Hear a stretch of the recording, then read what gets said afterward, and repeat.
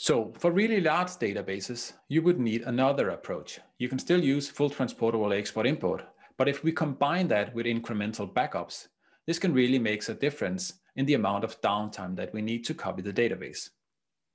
In this example, I have a 12102 database running. This is my source database, and it runs on-prem. And I want to migrate that into an empty new PDB that I've created in the cloud. In my source database, for simplicity, I only have the system and data tablespace. I've left out details about sysocs and undo and so forth. In my empty new 19C PDB, I only have a system tablespace. And if you note the colors, blue and green, this indicates that they're running on a different endian format.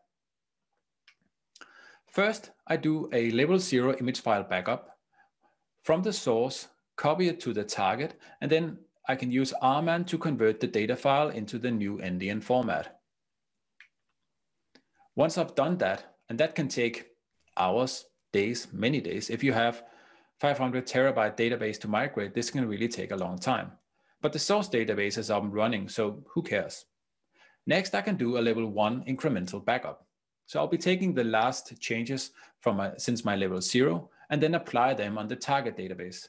And I can do as many level 0 backups as I want. And if I run them in a continuous loop, the time it takes to do the incremental backup and apply it on the target database gets really small. When it's time to complete the migration, I set the data tablespace read-only. So now I have downtime, no further changes. And now I can do the final incremental backup. Hopefully this incremental backup should complete very fast, and I will only have a small amount of data to transfer to the cloud and apply to the target database.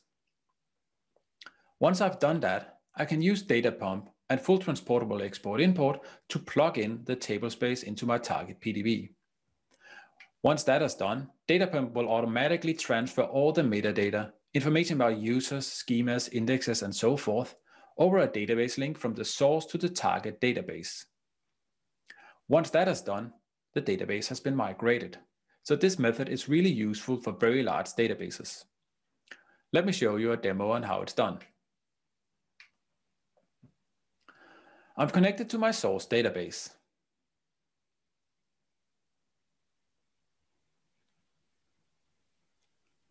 I look at the blockchain's tracking view to see that it's disabled. I choose to enable it. It's an enterprise edition feature, but it'll make my incremental backup runs much, much faster. So this is highly recommended.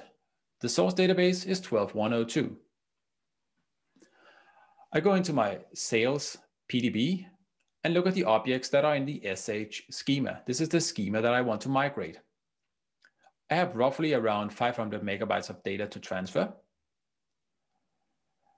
And I can see that all the data is stored in the user's tablespace. So the user's tablespace is the only one I need to transport. Then I log on to the target database. I can see that it's running 19.8. So implicitly, I'll be also upgrading the database to 19.8. I create a brand new empty pluggable database, and I give it the same name, sales.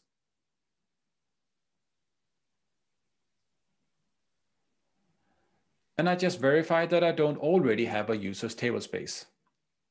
Then I look at the key store. It's open, but there is no TDE master encryption key. This is a brand new database, so I create one because I have encrypted tablespaces. Now the key store is open and I'm good to go. Now I can configure the Perl scripts. These are the driver for the migration. These are the scripts that does all the migration. I'm on the source database host, and I've downloaded the zip file from my Oracle support. This MOS node contains all the information that you need to know about how to use the Perl scripts. Simply unzip it, and then look at the xtt.properties file, which contains the configuration of your migration. This is how it looks for my demo. I have the user's tablespace that I want to transport, and my platform is Oracle Linux, which is the numeric value 13. I have scratch location or working directories on my source and target host defined, and I'm using ASM, so I just decide to put the data files into the data disk group. I also specify the level of parallel degree that I want to work with, and information about the target system. And finally, I have connection strings to the source and to the target database. Now I copy the files or the scripts and the configuration from source to target. Next, I can start the initial level 0 backup. This might really take a while if you have a very large database, but this can be done while the database is up and running, so no worry. I use the Perl scripts and the backup option, and you can see that it identifies that it has to take a backup of the user's tablespace. In my example, I've configured the Perl scripts to automatically transfer the data, the backup from the source to the target system. And in the end, I have to manually transfer the result file res.txt to the target system.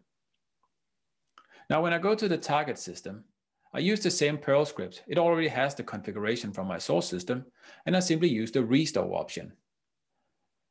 It'll find the level 0 backup and start restoring it into the target PDB. I can verify that by using ASM CMD and look at the contents of the ASM disk group. You can see that the user's data file is there. Now I can start the incremental backup, and this procedure I can do as many times as I want, still while the source database is up and running. I'm on the source database, and I simply just use the same backup command. The scripts will automatically detect that a level 0 has been done and then do an incremental backup instead. So it's very simple, no further configuration. The incremental backup is also transferred automatically to the target system, and I manually have to transfer the res.txt file.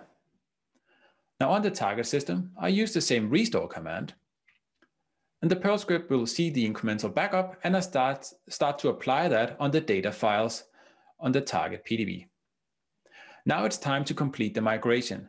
Downtime starts, and I'll be doing the final incremental backup. On the source system, I log into the source database. I create a copy of one of the table, and I call it cost2 just to verify that that migration is successful. And then I set the user's tablespace to read only. Now downtime starts. I take a final backup of the source database. And in a little while, you'll see that it complains about one of the tablespaces being read-only. But this is an expected error, and it's ignorable. Transfer the res.txt file to the target system, and then go to the target system. I use the same restore command to get the very last changes from the source database applied to my data files on the target.